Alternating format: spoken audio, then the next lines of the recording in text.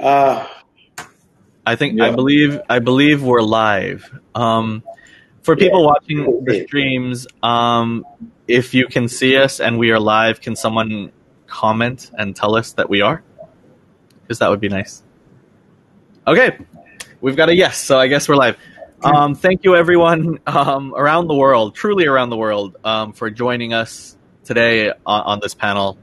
It is 3:30 in Thailand, 4:30 in Malaysia and Shanghai, 3:30 in the morning on the East Coast, and midnight in California, and that's where our panelists are today. So apologies to the people staying up late in the middle of the night just to join this panel, but thank you so much for being here. Today's panel discussion is about the impact of the recent U.S. elections on Asia. Because we're a more economic-minded forum, this will largely focus on the economic, but we can always touch on the political as well. I'm pleased to have with us Vijay Eswaran of the Chi or QI group, depending on who you ask. He'll tell you more about that in a second. Harry Lee, who's out of Shanghai with ClearVue Partners. Gunjan Sinha with MetricStream out of Palo Alto in California. And Ron Sommers, who is the Chief Executive Officer of the India First Group, and he is in Washington, D.C. Gentlemen, could you briefly introduce yourselves and your company and how it relates to the topic? Let's start with Vijay. The QI Group basically started about 98. We based out of Hong Kong. We are an e-commerce operation somewhat in the style of Amazon or Alibaba, and we operate in some 100 over countries across the globe. We have about 18 million customers worldwide, and in essence, we are both an e-commerce platform as well as we are into direct sales, manufacturing, and a whole host of other activities. So having worked and studied and lived in the U.S. for nearly a decade, I have some input into that as well. So in a nutshell, it'll be a very interesting discussion. I'm looking forward to it. Harry, could you go next? Yeah, sure. Hi, good afternoon, everybody. My name is Harry Hui. I'm based in Shanghai, where everything is kind of back to normal and things are getting busy again. In some ways, I actually missed the COVID because it was a little bit good quality of life then. But I run a private equity firm called ClearVue Partners, and we focus on the consumption thesis of China.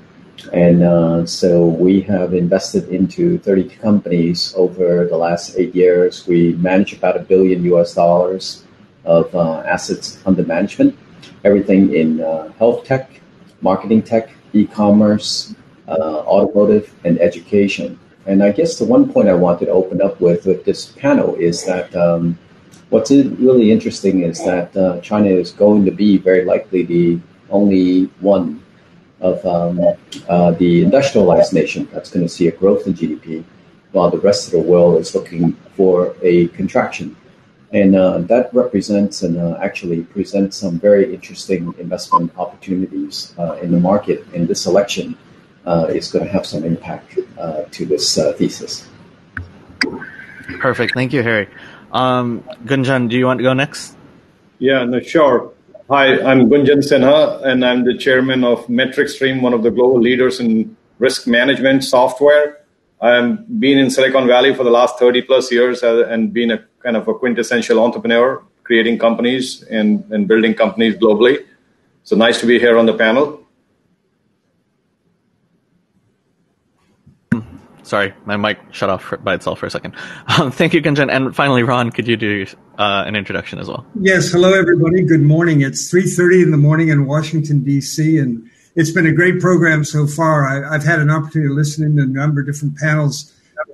I'm with India First Group. This is a firm that I began in 2014 after running the U.S.-India Business Council for 10 years here in Washington, D.C., and that is the largest bilateral business association advancing commercial ties between the United States and another country. So I'm very proud of how that has grown and how that has taken shape.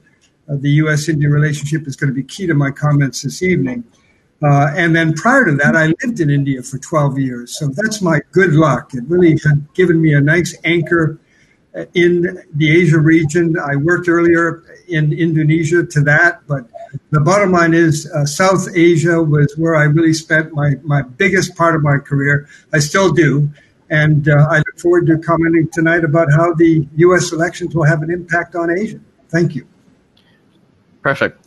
So let's start off with the elephant in the room. It's now November 30th. The current U.S. president has still not yet fully conceded, even though the results over the last few days have pointed to a likely Biden presidency. Donald Trump, over the last 4 years, has brought his own unique brand to the White House and the Oval Office. And I am wondering, for each of the panelists now, how has the Trump presidency affected your business, and how has it affected the U.S. relationships with the countries that you deal with in Asia, whether economically or politically, whatever you want to touch on? I think we could start with Harry because China is obviously one of the big talking points that Trump has addressed over the course of his presidency. What has his impact been in China? Yeah, I guess a couple of key points. The first thing is that I think we could largely say that we here in China can breathe a sigh of relief that the last administration is behind us.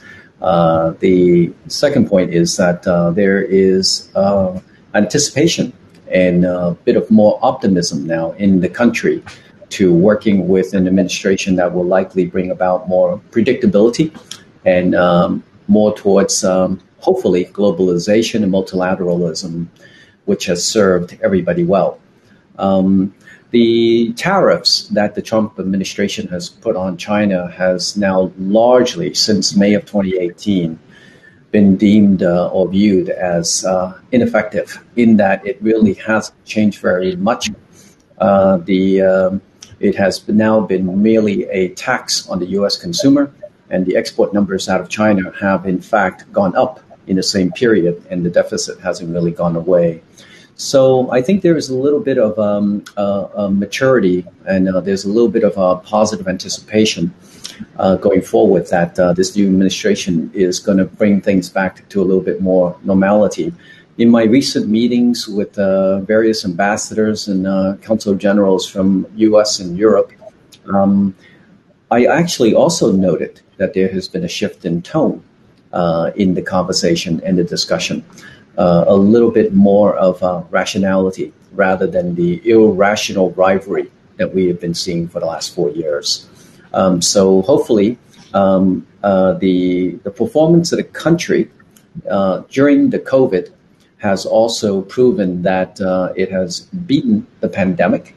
And now that the country is back on track and things are back to normality, it also represents a very, very good area of opportunities to invest, particularly in many countries around the world where they're living in negative interest rate territories. So I'll stop there. Perfect. Thank you. I mean, that's really interesting. Obviously, we kind of saw the impact of Trump on China. It's made headlines for the past 3 years, 4 years. But that's not necessarily the case with every country in Asia, right? Some countries have welcomed the Trump presidency. I mean, India's Modi has been quite friendly with Trump. I mean, Ron, do you want to expand on that just a little bit? Yeah, let me jump in, and I can offer an interesting counterpoint in the sense that I think Trump has been exceptionally good for the U.S.-India relationship. And I think a recent example, and we need to discuss it, is this whole quadrilateral dialogue that's underway to basically offer an alternative to the assertiveness that China has been flexing. And when I say China, I mean the CCP, I mean the government, I don't mean the people of China, but there have been a lot of incidents in the region that if you go back to 2017 at the Bhutan border, Doklam, that had a big impact on India. It reminded them right to the present of the old war that they had with China back in 1961. We've seen the Hong Kong fiasco take place in recent months. We continue to see the expansion of the South China Sea. So I think what you're going to see, whether it's a Biden presidency or a Trump presidency, you're going to continue to see an alignment among nations that have an interest in democracy in that region to be looking out for the Indo-Pacific. And therefore the Quad, Australia, Japan, India, and the United States are going to, I believe, expand that grouping of democratic nations, saying, how do we want a rules-based order to protect the Indo-Pacific and to keep democracy afloat, so to speak? So I think you're going to see, I think that was a nice starting point for the Trump administration. I think they helped cement ties in the region on this level, and the Quad is up and running. And I think Joe Biden, being the former chairman of the Senate Foreign Relations Committee, when I knew him and first met him, when he helped pass the U.S.-India civil nuclear deal, Joe Biden is going to be, I think, very much aligned with what Trump started with the Quad and actually carry it forward. Do you think because of the issues that you mentioned, not to mention human rights concerns in places like Xinjiang, do you think that the Senate's going to pressure a Biden presidency to not engage too closely with China economically as things were before in the Bush and Obama years? Do you think there's no going back to those economic high points? Let me allow this to segue to my other colleagues on the panel, but my personal experience has been in the last 9 months. I've been working with a client, Gilead Sciences, which is actively licensing their antiviral drug remdesivir to 7 Indian companies who have been extraordinary in being able to scale up and produce volumes of remdesivir for 127 countries in the Southeast Asia region, and at a lower price because of the generic capabilities that India holds. And what I see happening is I see a kind of a concern about China, unreliability factor, the possibility now all companies, American companies, are thinking about how do we decouple gently and how do we retrench ourselves. Let's take a second closer look at India. And I'm not talking pharmaceuticals. I'm talking about all kinds of companies are thinking about how do we now realign with India? How do we do more in India? And I see the real beneficiaries also being Vietnam and Thailand. So as I watch COVID take place and the Indian pharmaceutical industry step up to be able to offer the remdesivir to 127 countries around the world by virtue of this licensing arrangement, voluntary licensing arrangement between Gilead and these companies, I see many companies now thinking, how do we now retrench in the region and look outside from where we had been looking, which is almost exclusively China. They're now looking at other opportunities in the region. Excuse me, I didn't know we were going to get into a political debate this early, so do I get a moment to respond to that? Can we segue back to it? Sure, because I have a completely contrarian view to what the other panelists just said a moment ago. So let me know when I can respond. Okay, absolutely. Sorry about that. I'm glad it's getting political because that means the discussion's being had. But to my other colleagues on the panel, Gunjan and Vijay, recently the Regional Comprehensive Economic Partnership was signed. It's the world's largest free trade agreement, and it was signed without the United States because the Trump presidency pulled the U.S. out of the TPP.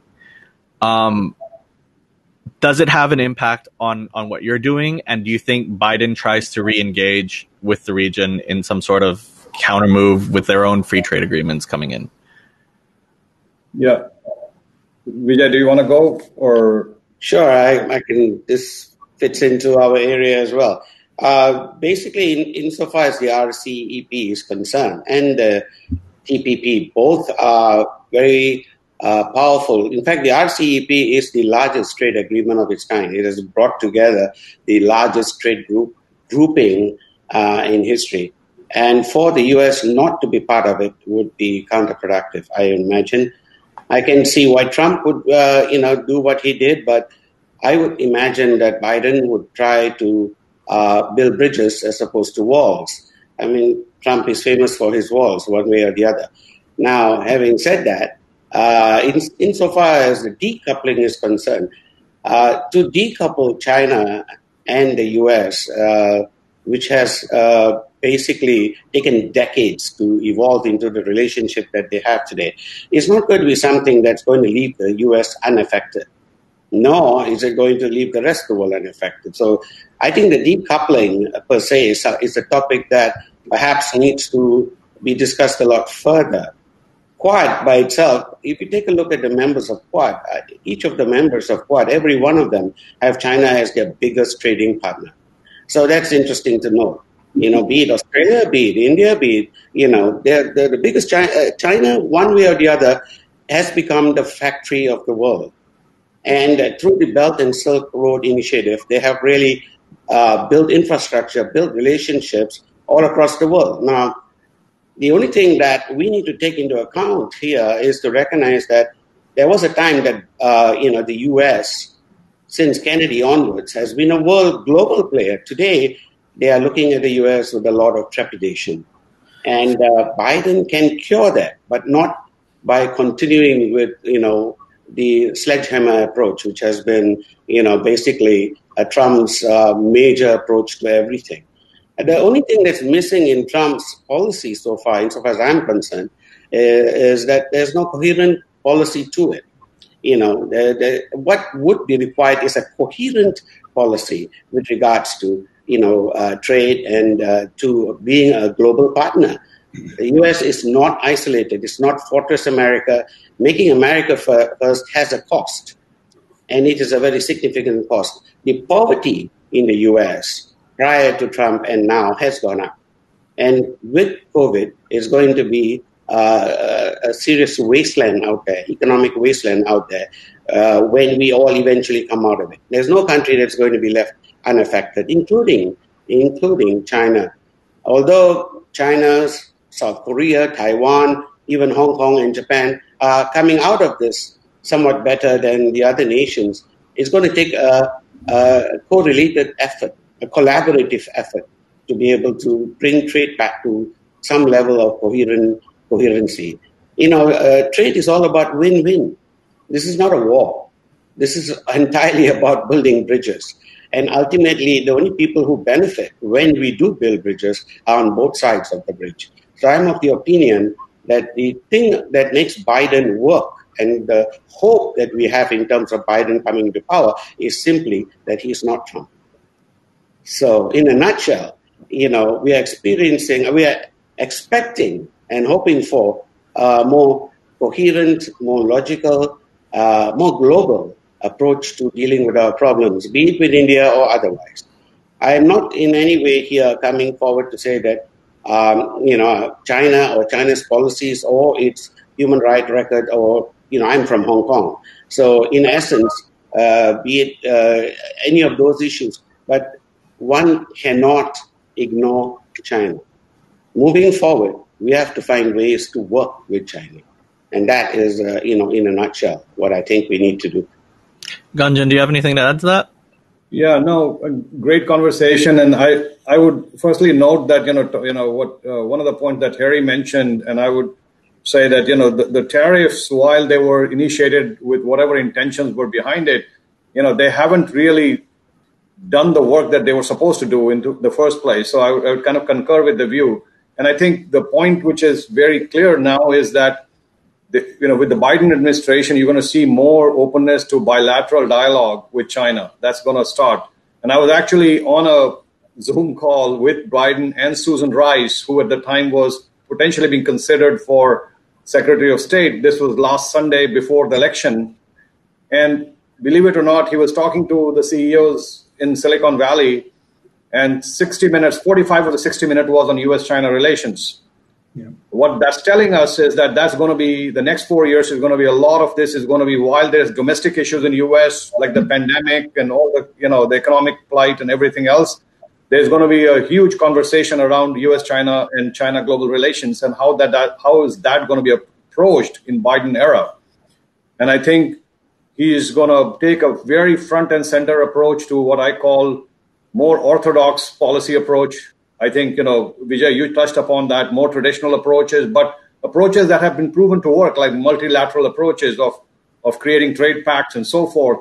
But they're going to be fundamentally, creating a competitive strategy that's going to decouple U.S.-China to a certain level, and then build, kind of U.S. competitiveness back to a level which U.S. aspires to attain. But this geopolitical kind of strategy is going to play itself out in the next 4 years. And whether he gets a second term or not is going to wholly quite a bit depend on how this issue gets handled.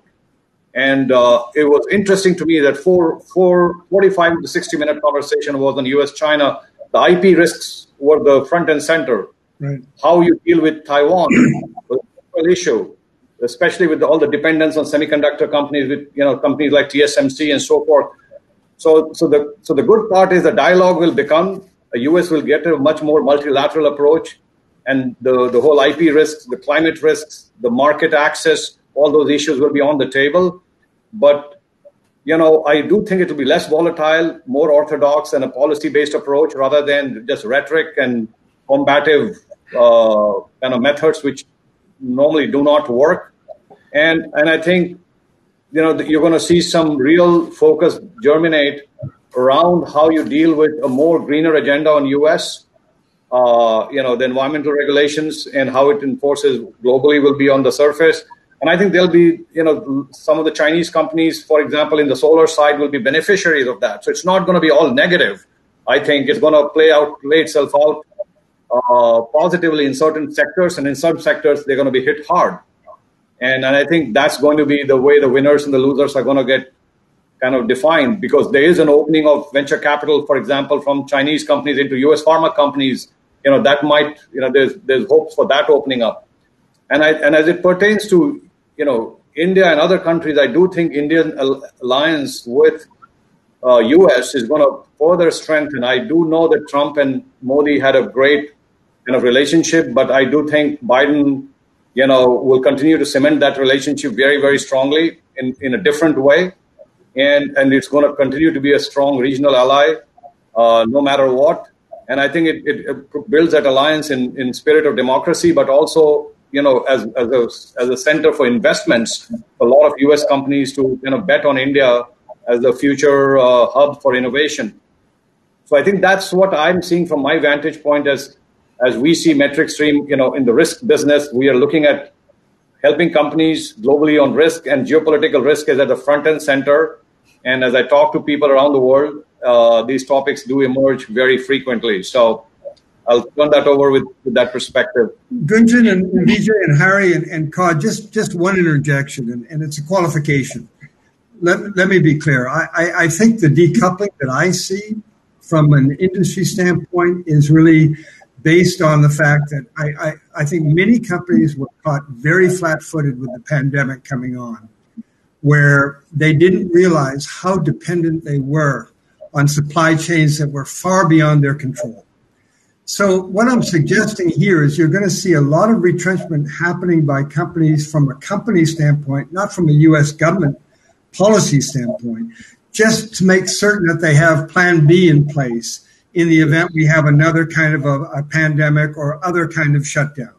So when you think of PPE, when you think of API, the active pharmaceutical ingredients which make remdesivir, my goodness, how many companies were caught flat-footed, unable to be able to produce or react to the virus, when in fact everything was far beyond their control. And one last point, and it's a positive point. I really do believe that India is going to play a major role in helping disperse the vaccine or the vaccines that are going to be soon coming to market to the rest of the world. And that's another story and another day, but India has proved extraordinary agility to be able to go to markets and places where no other companies could even think of going and get medicine that's very high quality at lowest possible cost to people who need it most. That's an extraordinary tribute to Indian business and Indian pharma. Harry, your rebuttal. Harry. Look, it's not really a debate and so forth, but let me offer a couple of statistics. At the recent American Chamber of Commerce survey in China, amongst all of its CEO, that's doing approximately $500 billion of revenue. And in a recent survey amongst all of the European Chamber of Commerce, that's doing about 550 billion euros of business, on their chances or plans and intentions of decoupling in the next 3 years. The statistics came back to 85 and 90% resounding no. So there's a lot of rhetoric about decoupling as if you can light switch this and simply move your factory out and have to go to a new different country, have the roads, the infrastructure, logistics, freight costs, and so forth magically appear as if this is some easy move. It's just not realistic. And it's also not a government decision. No government incentives, as much as Abe has said, move back because the Japanese government will pay for it. Well, nobody's taken up that offer. So I think that decoupling should be redefined in terms of diversification. And I think this has already happened. This was happening before the trade war, and this is going to continue to happen now that the trade war and tariffs are behind us. Apple will build factories in Vietnam, will build factories in India, but they're not going to take factories necessarily out of one market and move to another market. That's the simple diversification. And as the former CEO of a multinational company, that's what you should do. But let's not make it a zero-sum game. So that's my first point about decoupling. And the second point I want to make is that I actually agree with the India First gentleman that India is in a very, very good geopolitical sweet spot. I mean, it's shifted away from a non-alignment agenda to now an alignment platform that hasn't done so in decades. And it could stand to benefit immensely in the next decades to come. But it also doesn't have to be an irrational competition because it could be peaceful rise for everybody. So I don't think it needs to be this irrational, unpredictable rhetoric that we've seen in the last 4 years, because it's not winner takes all. It is globalization, and globalization has proven to be very, very successful and good for everybody in the last 70 years. But Harry, let's not make this just a U.S.-China discussion. I mean, China has been on the border of India, up in Kashmir and up in Ladakh and over in Doklam and Bhutan, and pressing on the borders. I mean, there's been a lot of tensions created between other countries other than the United States by China. And one would wonder, my goodness, if this is China's rise, which we celebrate, is this the direction we want to go, where we all kind of have to tolerate this kind of new assertiveness, which is concerning? And if you're sitting there as the foreign secretary or foreign minister of India, you got to be wondering what's happening to the north. It's not a pleasant experience, I'm sure. Well, I would retort. Can I interject for a second and just? I would retort to that comment this way. Whilst you're talking about the concern about an assertive China, why don't you reflect on the assertiveness of Western countries around the world? Why don't you reflect on the Western aggressiveness around the world and how the rise of the Roman Empire, the rise of the Athenian Empire, the rise of the German Empire, the rise of the Japanese Empire, the rise of the Ottoman Empire has always led to warfare. But not a single shot or war has happened in the last 40 years. So why do you single out and isolate that as if this is an inevitable? You're only picking a war with yourself. My question to the panel is this. China is getting more assertive. That much is clear to be seen. The U.S. has retreated from the region in certain ways and has upped its rhetoric under the Trump campaign, even as it retreats militarily from the region. That's also a fact. What I want to know is, under a Biden presidency, to get us back on topic, do we see the U.S. reasserting its military, its economic, its political forces to the region, or does it continue its retreat? I see your hand, Gunjan. You can go ahead. Yeah. No, and I'll tell you from my vantage point on what I see the signals coming out from Washington D.C. and is definitely maybe the combative approach that Trump had in words and the volatility that he carried. Maybe that will subside to a more orthodox, more traditional style of diplomacy. But I do think that you're going to see an accelerated tone of soft power and hard power diplomacy from Washington, D.C. And this is going to be the center stage of the Biden administration for the next 4 years to show And one of the advantages Biden has, he's seen what didn't work in Obama administration. He was the vice president. He got his grooming there as the number 2 executive in the Oval Office. So he understands what didn't work. He also saw what Trump did and the cause and effect of the tariffs. For example, to Harry's point, some things do not work when you do it just in a blunt way. So there is going to be sophistication here. But it's going to be a game of chess, which is going to be played with a combination of soft power and hard power coming together. And I think that's fair play in globalization, and U.S. is going to take it very seriously. And I do believe that, depending on how well a job he does, he either comes back for this round 2 in the second term or he doesn't. And I think that's the test which is in front, which both bipartisan groups are going to, in the U.S., are going to count on that. And that we are hearing that discussion already in the circuits in Silicon Valley and Washington, D.C. for sure. But do you agree, though, Gunjan, that, and again, let's be careful of the wording, but the reality is you're going to see a Biden presidency, if he becomes a president, have a view on China that is different than any view that was taken during the Obama administration. In other words, actions by China in the last 4 to 6 years have caused Joe Biden to evolve in understanding that there's a new kind of a China that had not been there previously. The same for India as well, Ron. Yeah. So I do believe that, China today is different than China was 4 years back or 6 years back. So the markets have evolved, the forces of, of how the global trade works, that's evolved. And I think, people have understood what doesn't work. I mean, a lot of what Trump did, even if the intentions were, fair, it didn't pan out the same way. But part of this game is going to require, assertiveness on U.S. part in a different way. To maybe it's multilateralism, maybe it's going to be more investment in trade, more securing supply chains properly for the U.S. businesses. And even businesses, we are seeing third-party risk management as one of the themes. And, MetricStream serves many of the global multinationals, and our software now is being used for third-party risk management. And again, I do agree here with Harry's view that it's not going to be displacement out of China as much as it's going to be diversification, because you've got to start thinking about multiple destinations where you're going to do manufacturing or service chains you're going to build. Vijay, so, yes, Vijay. Yes. So you can clearly see that this conversation has become about the U.S., China. Yes. And as the two people who live in Southeast Asia from ASEAN countries here, what does a Biden presidency mean to ASEAN people? Because obviously the conversation for the next 4 years will be China, India, and the U.S. For us, where do we stand? How do we manage what's going forward? Comment first to Ron. His comment on the fact that Biden has to deal with the new China, the same could be said for India, because India under Obama has also evolved, and it is a different India today. And having said that, the fact of the matter is India needs to also think in terms of opening up.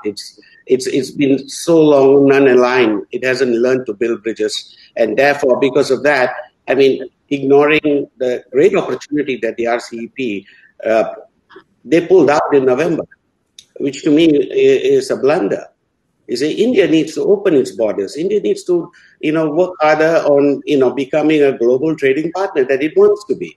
Now, if it wants to, it has to open its dialogue. And ASEAN is right there on its doorstep. ASEAN is India's doorstep as much as it is China's. And, China has worked very actively to keep at least the Indo-Chinese segment of ASEAN actively engaged, be it Thailand or Myanmar or Laos or Vietnam for that matter, and Cambodia in particular. They have worked extremely hard in building bridges over there. Now, India has the greatest entry into these markets because linguistically, culturally, traditionally, even spiritually and so on, they are all interlinked. And the fact that India is not making inroads into ASEAN, to me, which is right there in its threshold. Let's be real about this. The real challenge is not going to be the northern border between India and China. That's been going on. Those skirmishes, that saber rattling has been going on for decades. It's been there, long before I was born. So let me point out to you That is China. China is going to saber rattle because it's part of its strategy. But China also has been constructively and industrially building ports, airports, infrastructure right across Asia into Central Asia on into Africa. Today, Africa has become China's back door. And that is also because India was looking the other way. It was India that was ahead of China 2 decades ago in Africa. So if you want to pick on that, that would be something good. If someone can get this message across to India, Ron, I seriously hope you would try, because they need to open up. They need to understand that the world moving on ahead. What has happened here? I understand with your point on the fact that supply chains across the world have been scattered, shattered, and so on. At the same time, amazingly, Amazon has tripled its business. So has every other e-commerce company out there, and they are delivering to your doorstep wherever you are. I just bought something from your neck of the woods, and it was delivered to me yesterday, and it's amazing. It's amazing. I mean, we talked about the nationalization that happened under Trump, but under the sphere of e-commerce, there has been an international, there's been a globalization that's been operating at a phenomenal rate. And today, moving forward, as many of these companies that you're talking about, Ron, that had to basically, close their shutters or whatever, because they're dealing with the fact they don't have the supply chains. As many as that is happening, there is also equally that many companies that are switching over, making full use of e-commerce and recognizing they could be in Kansas and still deliver, right across the world, here to Malaysia or to Japan or wherever they could be. They need to see the world. What they need to see right now, Ron, is seriously they need to see the world as their marketplace, which China saw 2 decades ago. I find it worrying that my question about ASEAN also went back to India, China, and the US, which tells you everything you need to know about where the next 4 years are headed. 600 million ASEAN. We're opening the floor up to questions because we have 10 minutes left. 45 minutes is honestly not enough time to talk about this topic. We could probably go for 2 hours, but we are so. If people in the audience, if you have a question, just type it into the comment section and I'll read it out to our panelists. As we're getting started, let me play the devil's advocate for a second and ask my question to Harry. Harry, obviously, a lot of the people on the panel and a lot of the people that attend Horasis are very involved in the business and economic side of things, and a stable, prosperous relationship between countries is beneficial to trade. Do you think that with the direction that the CCP has been heading with the saber rattling, it makes it more difficult for people like yourself to engage in cross-border trade, or do you think it's been Teflon coated and you don't feel that impact so much over the last 4 or 5 years? So, look, I don't represent the government. I don't speak on behalf of the government. I can only offer my observation and point of view on the ground and doing business here. I think on the ground and on the business is that I often hear the term saber rattling. But I think it's important to distinguish to which audience these messages are being said to. The messages that the government seems to be very clearly promoting to the world and to the audience domestically are 2 things. They want to continue and preserve globalization. And in China, they want to continue to have a dual circulation. So you could only you could judge a government by the policy changes that it's going on. I mean, there's an old saying, right? In America, you could change parties, but you don't change policies. In China, you can't change the party, but you're seeing a lot of changes in policies. So to Ron's point earlier, the America of 6, 7, 8 years ago is very different than the America today.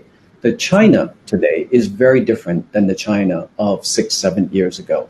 And as we continue to evolve, you're going to see that China is going to look to defend its interests, defend its rights. And so I think that's only natural. But on balance, you would have to say that, take the COVID as an example. During the COVID, China was the laughing stock of the world when the virus first began in Wuhan. everybody ridiculed the lockdown policy. CNN, BBC, everybody globally ridiculed the country when very, very little information or imperfect information was going on. And yet, when it emerged and came out of it, has there been any media around the world that's given it any credit? And so, in that sense, I think you have to be perhaps a little bit balanced in assessing what it is saying and what it is doing, and ask yourself the question, is your view of China an updated view of China? And second of all, does China have a right to defend its interests outside of China? And if so, to what extent? And so, look, I'm not saying that everything that China does is perfect. There are lots of problems, and I can go on with a list of all of the problems and issues that the country has to deal with. But all I'm saying is that when you go from a non-existing economic power to now the second largest power, second largest economy in the world, it's going to have a voice, and now if it's not understood and it's viewed as saber rattling, then I think this is where China has to have, and I say this all the time, China has a PR problem, and China needs to do much, much more to communicate and to be much more transparent and to be much more communicative with the Western world. And I think if we embrace that type of mentality, then we could get to a better place. Perfect. Great answer. First question is Ron's view on India not joining RCEP. I don't know what happened there, because you're right. It was a recent decision. But the bottom line is any administration, whether Trump or Biden, are they going to revive a TPP-like alternative and then invite some of these same countries, all of these countries, back into that discussion? That would be interesting to me, because I want to just correct one point of the earlier conversation. It wasn't Trump that killed TPP. Yes, that became part of his campaign back in 2000, back when he was running in term one. But the reality is Hillary Clinton also killed TPP. I mean, they realized that politically was not viable at that time. And so it died its own death. The question now is, with our RCEP out there, is there going to be any trade initiative that offers an alternative in the region that could be beneficial to everybody? So all boats rise in a rising tide, because clearly it's Asia is going to be the focus, and the Indo-Pacific is going to be the focus. So all eyes are on Asia, guys. This is where the action is going to be. Okay, to the panel now. What is the best possible way forward for India and China to move ahead together? Who wants to take this one? Dialogue. Dialogue. In one way, dialogue. They're not communicating. They're talking a lot, but they're not communicating, and that is always been their essential problem. But having said that, ASEAN can play a very important role, because both of them have to recognize the capability that ASEAN brings to the table, the potential. 600 million people, the fastest growing economy, economic base in the world, and the fastest to move to digitalization. So one cannot ignore that. So with both Vietnam and Indonesia there, it makes it extremely powerful. Vijay, my question to you from me now is, do you think it makes sense that does ASEAN need to get together to form a stronger negotiating bloc instead of being so individual, even now, even with ASEAN integration? Absolutely. I mean, it needs it more than ever before. ASEAN itself basically has a north-south divide, and that needs to be bridged. Malaysia plays a very important role in being able to do that, because the one country that has a commonality between the north and the south, and let's not forget, the first Prime Minister in Malaysia was from Canada. So there you have it. He was born, basically he had a Thai mom, so that made him half Thai. And that meant that there is a great hope for the region if we came together and put aside our differences. Okay, I'm going to let Gunjan finish off. Besides COVID,